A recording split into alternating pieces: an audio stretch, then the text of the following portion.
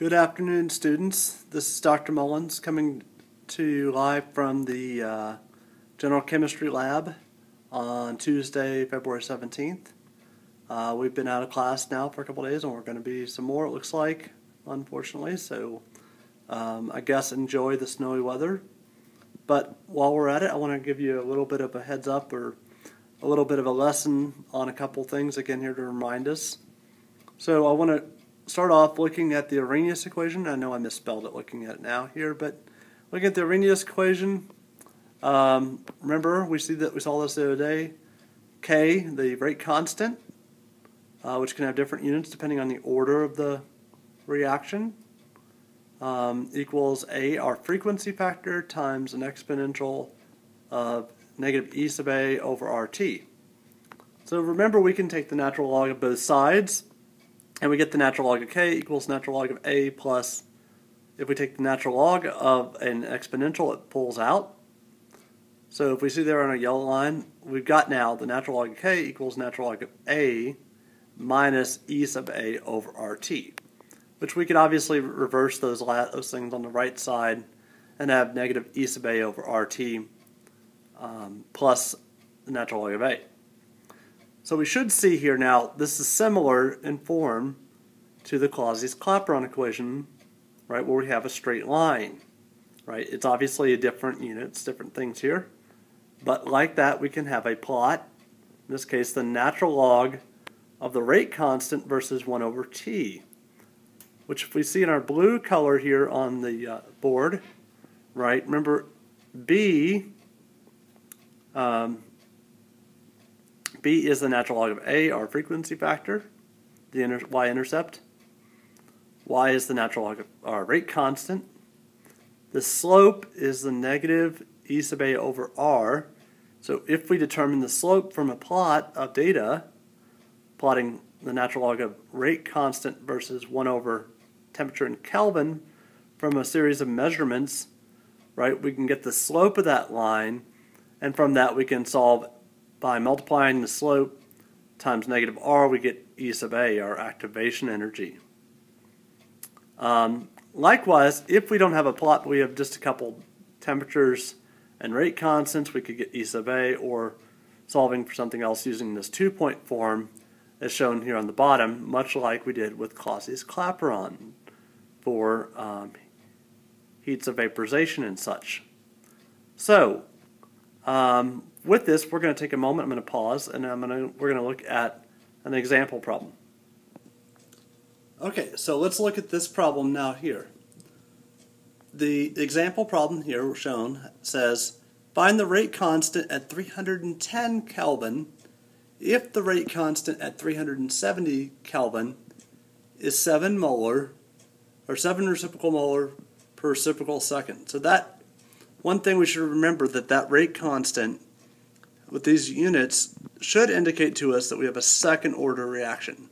Now that's not really critical for determining the other rate constant, but it should have the same units.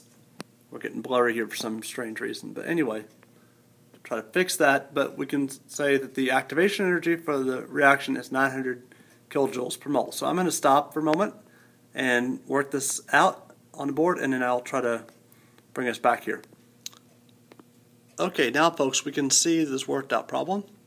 So what I did first was identify the variables and what we needed to know. Want to solve for K2, know all the other 4 factors here. So we plugged those in now. Remember, we take the natural log of something over something else. It's the same as subtracting natural log of, so in this case K2 minus the natural log of 7, right? And so then we worked through everything. The things in parentheses, the 1 over temperatures came out to like 5.2 times 10 to the minus 4, 1 over Kelvin. The negative 900,000 joules per mole divided by the R in the right correct units, 8.314 joules per mole Kelvin. Make sure that we use the appropriate units and always list our units when we're working out problems. Notice those units cancel out. And then if we take natural log of anything, it's unitless. So now we have the natural log of K2 minus 1.95 roughly equals negative 56.62. We can add those terms and we get negative 54.67. To pull out a natural log, we'll take the exponential of it. So we get K2 equals then, by taking the exponential on both sides, K equals exponential of negative 54.67, which works out to be about 1.8 times 10 to the minus 24 per molar per second. So remember, we started with, at 370 Kelvin, 7 molar per second, per molar per second. At 310 Kelvin, the rate is much, much, much smaller, right? We're talking about 25 orders of magnitude smaller, right? But that's a 60-degree temperature decrease, right? Remember our rule of thumb, that with every 10 degrees we can assume at least about a doubling of the rate. Now the rate constant is not the rate. The second order as well, so remember that has a big impact here. So this is not surprising. We should get a smaller rate constant, slow rate constant at a lower temperature. Or if we were working the other way, we should get a higher rate constant at a higher temperature, right? Making sure we have our units, making sure we work through the problem carefully into our work. I would advise you to practice a few of these in addition to just the ones in the homework. Be comfortable with it and know how to set these up. Remember that on an exam, setting up the problem, working out the process is far more important than whether you get the absolute correct answer, as you'll see when you get exam 1 back. Anyway, there will be more video coming up. I want to remind you we have a sapling problem set number 4 due this week. It's still listed as being due tomorrow night, the 18th, but seeing how we'll probably not also have class tomorrow, I'm going to probably back that up. Pay attention to your email for further information on that. But do keep working. I will post at least one more video on chapter 13 here very, very shortly. So good luck. Like I said, enjoy your snow break, but don't neglect your studying too much. All right? Take care. Talk to you soon. Bye.